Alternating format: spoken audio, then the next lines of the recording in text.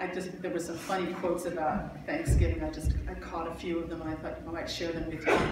Irma Bombeck had a couple things to say about Thanksgiving. She said, well, what we're really talking about is a wonderful day set aside on the fourth Thursday of November when no one dies. Why else would they call it Thanksgiving? One day, nobody's dieting.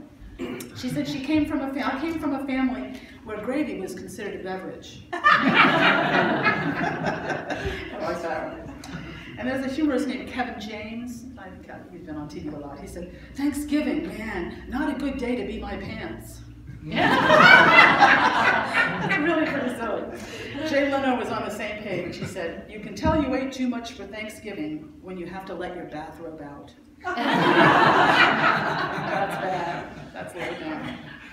Then I have a joke about Black Friday. Any of you go out shopping? A little bit of shopping done, okay.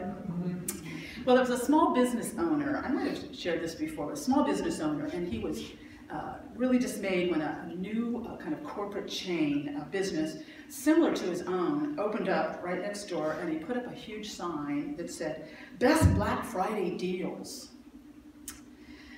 Then he was horrified when practically the next day another business owner came in on his other side, another competitor, similar business, putting up an even larger sign that said, Lowest Black Friday Prices. He thought, oh, what the heck is he going to do? He started to panic until he got a bright idea, and he made a sign, the biggest sign of all, and he put it up over his shop that said, Main Entrance. Smart,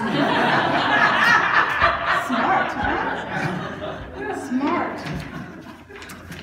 Well, we're sort of into that season, that gift-giving season, aren't we? I don't know, maybe any of you have started doing any gift shopping yet or thinking about that. But it seemed, because we're heading into that, it seemed like maybe a good time to do some reflection on gift-giving, on what make for effective gifts, what lessons have we drawn over the years on what make for the best gifts, what makes our gift-giving the most fulfilling. Or the least fulfilling. There's a lot of scripture, there's a lot of spiritual teachings about giving, Listen to these statements from the Gospels about giving. It's God's good pleasure to give us the kingdom, generosity, gifts from God. Ask and it will be given you. Give and it will be given you. The measure you give will be the measure you get back. Freely you have received, freely give. All seem to be teachings about participating in a generous flow of life, freely receiving the bounty of God, asking freely, receiving freely, and giving freely. It's kind of like participating in a great flow of giving and receiving. But I don't think it's, so they're emphasizing that as part of the life abundant, participating in that way. But nowhere is it suggested that that necessarily means materially. All kinds of giving, I think, not necessarily all materially. What kind of giving is most rewarding, would you say, from your own experience? What kind of giving brings the richest blessings? I think it's helpful to kind of examine our gift history. I think we all have a gift history, don't we? The families we grew up in, for instance, what we learned about gift giving and gift receiving. Probably some useful lessons to draw from that.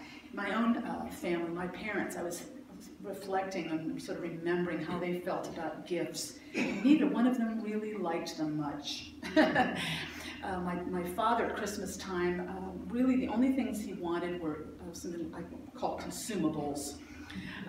He liked peanut brittle. He'd always win with a box of peanut brittle. He liked King Edward cigars. Box of those. I still can see that very familiar King Edward box of cigars.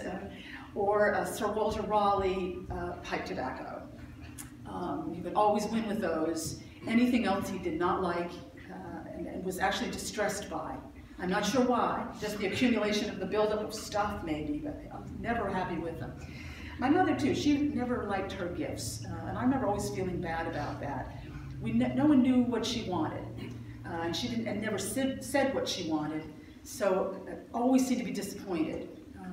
She always got pajamas or Evening in Paris perfume. Does anyone remember Yes. That's probably what would have really made her happy, would be a really big in Paris. Away from the little town and the beauty shop and the hecticness of the Christmas season. So it never seemed like there was a lot of satisfaction with the stuff that was exchanged at Christmas time. And I think that happens a lot, doesn't it? And sometimes the more stuff, the less satisfaction. I remember Christmas some years ago, quite a few years ago, I was at my brother's home, and my niece and nephew were really young still, I think maybe 4 and 6, something like that. And it's like, I remembered as the Christmas, everybody got too much. There was just too much. Grandparents had come up from Florida, I was there, the parents had given lots, and so for the children, there was just like a mountain of stuff. A mountain of stuff under the tree. So the madness of Christmas morning, ripping through the gifts, tearing paper and ribbons off, and as soon as a glimpse of the package was, it was cast aside, and then there was another one before this one was even unwrapped, and ripping the papers off, and frantic gift tearing open energy. They couldn't get through them all, and started to cry and whine and carry on. They had to take a break from the unwrapping of gifts for naps. Everyone got so cranky and tired.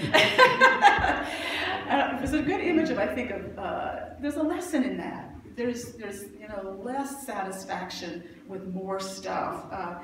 And I think that seems to be a principle I've drawn, a lesson drawn for me, that the joy of giving goes up as the consumerism goes down. As the consumerism goes up, the joy goes down.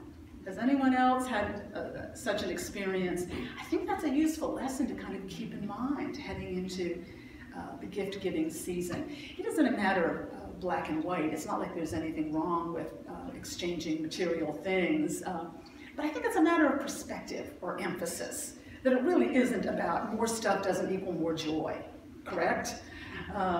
In fact, one little special thing sometimes, or something that costs nothing at all, has more joy, carrying capacity somehow.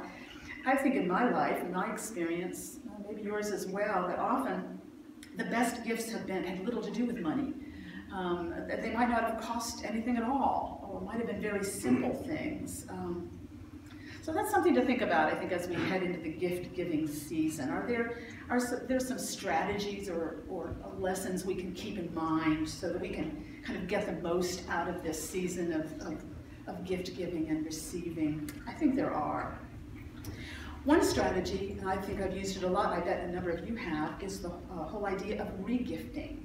Regifting, which is the giving of, passing along something valued, something with history quite often, to someone you know will appreciate that in a unique way. Regifting of things. And I think that's sort of embedded in those spiritual teachings. It's give and it shall be given to you, freely you have received, freely give. There is an exchange, there's a giving of, passing along of gifts. You've received gifts, you pass along gifts. I've always found interesting the idea of, there's an old idiom of calling someone an Indian giver. For that one, it's probably not very politically correct to use that phrase, but I thought it was interesting, the history of it. The idiom, conventional meaning of that is to take something back that you've given someone. That's what they would say that phrase means. But the original meaning of it, it's from a book called The Gift by Lewis Hyde. The original meaning of it was that this is describing a cardinal property of the gift, that whatever we've been given is supposed to be given away again, not kept. Or if it's kept, something of similar value should move on in its stead. There should be this giving back again. And the idea is that keeps the spirit of the gift alive. That makes a lot of sense to me, because from experience, I know that there's no increasing satisfaction from greater accumulation of stuff. Would you agree? It's not about accumulating and stockpiling, getting as much as you can, and keeping it, hanging on to it, and that'll bring more joy. No, it's about keeping the flow going. It's about giving it back out. And often it's the same things. We pass along things that have been precious to us to someone else we know they'll be precious to them. There's a great joy that comes from that. Would you agree? a joy that's greater than just having a lot and continuing to build our stockpile with greater accumulation. It feels right. It seems like a principle that feels right on the inside. And I feel it more as I get older, the joy of passing things along to someone who will appreciate them. I think it's true that in our lives, in our gift giving and receiving history as we go through life, there are stages where we're more into acquisition and stages when we're more into distribution. I'm at my ripe old age now. I'm more into distribution. Any of you? It's like I don't need to acquire. It's not something, but there was a time when I remember being very focused on, a need to accumulate, a need to acquire more. There are stages of life. Young families with children, they need more stuff.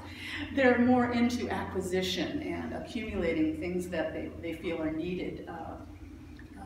But I think at any stage of life, we can all be blessed by the practice of regifting, of putting back out into circulation and not just stockpiling and saving up and storing up. I've been given some beautiful regifted items down through the years. I bet some of you have as well.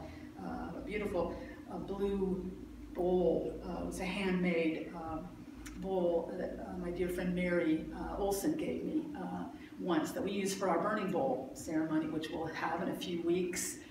That was a regift, something that she had treasured and wanted me to have now to treasure as she was going through a change in her life, moving, right-sizing in her life. There's a lot of things like that we can pass along, very special, have nothing to do with money or getting goods or things like that, but just a sharing of gifts we already have and want to share with others, want to share that blessing. Second one is regifting, also just giving of our intrinsic gifts, the gifts of who we are, of our talents, our skills, our abilities. I think Jesus' words, freely you have received, freely give, mean that as well, particularly in a non-material way. When you think about those disciples and their itinerant sort of ministry going around teaching, sharing wisdom teachings, Jesus is telling them, freely you have received, freely give. What they were giving was who they were, what they had learned, with the healing energy, the peace that was flowing through them. That's what he meant. Share that. Give that freely. Freely you've received, give that out freely. So he wasn't really talking about material stuff. He was talking about their intrinsic gifts. And in that way, we've all received tremendous gifts from one another, haven't we? Some of my best gifts have been things people created from their talent for me. I have a poem a friend wrote for me, a song, things like that. Gifts of who we are, the talents, the gifts that we've been given, and we share them with others. It's a wonderful scripture from 1 Corinthians about this, that how we've each been given gifts that we're meant to share as a part of the common good, as a part of the common goodness of life. Now there are varieties of gifts, but the same Spirit. And there are varieties of services, but the same Lord. And there are varieties of activities, but it is the same God who activates all of them in everyone. To each is given the manifestation of the Spirit for the common good. There's a lot packed into that. And he goes on to, in the scripture, Paul goes on to talk about, to one is given the spirit of the utterance of wisdom to share, to another faith, to another healing energy through them, to another understanding of various tongues, languages, I like that, to another the interpretation of tongues, various gifts we have. People have gifts for certain things. There are healers, there are speakers, there are teachers, there are people who understand languages. And we're meant to share those. So the gifts we share, these intrinsic gifts, depend on who we are, what gifts of the Spirit we happen to have been given in our lives. And thank God we have such a wonderful variety of gifts among us that all contribute to the rich bounty of life, the abundance of life. For Joe and me, with our love of music, it flows in that way pretty often. Like we like to do a little music in nursing homes, things like that. This time of year is a wonderful time to do that. It's something that comes naturally to us, that's joyful, and we always get more praise than we deserve, you know, because we just go and do it and sing songs. But people for whom music is not, you know, a regular part of their lives really appreciate the blessing of that. Linda Joel will be joining us at one in a week or so. We do one every year. That's a great, easy way gifts flow through us in a way that bless, contribute to the common good, bless others, natural to us. Other people do different kinds of things. Well, we had the pleasure of participating in Bill Cohen's Thanksgiving concert he does every year on Friday. It's kind of an alternative to Black Friday's usual activities. He has a kind of a concert in a church, songs of thanksgiving, songs of gratitude, and what we're grateful for, and lots of songs that express that. And all the many, many people who came to enjoy that. Bill pouring his energy into that, sharing his ability, his music, his voice, and people receiving that gratefully.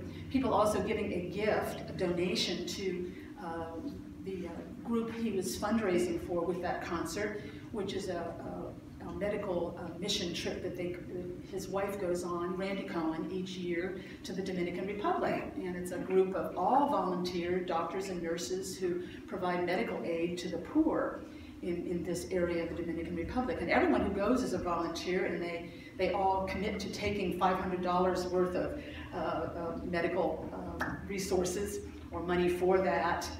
They all pay their own expenses. So all the donations at the door for this Thanksgiving concert went to support that. And Randy Cohen's activity, along with the doctors and nurses who are sharing their gifts of healing with people, she's sharing her gift of translation. She's fluent, she's bilingual, so she does translating there. She has the gift of tongues and interpretation of tongues. That's a gift she shares along with her willing spirit. So it's wonderful to think about. What a wonderful outpouring of gifts all around.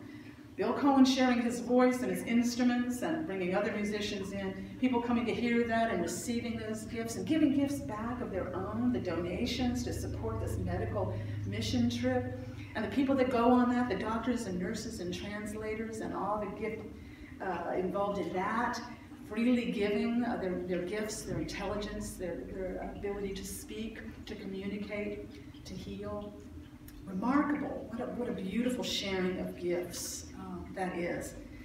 Sometimes just the biggest gift of all is showing up, being willing to show up in a difficult situation or time with who you are and do what you can to help. Which is what a lot of those mission trip folks, all those doctors and nurses and translators were doing.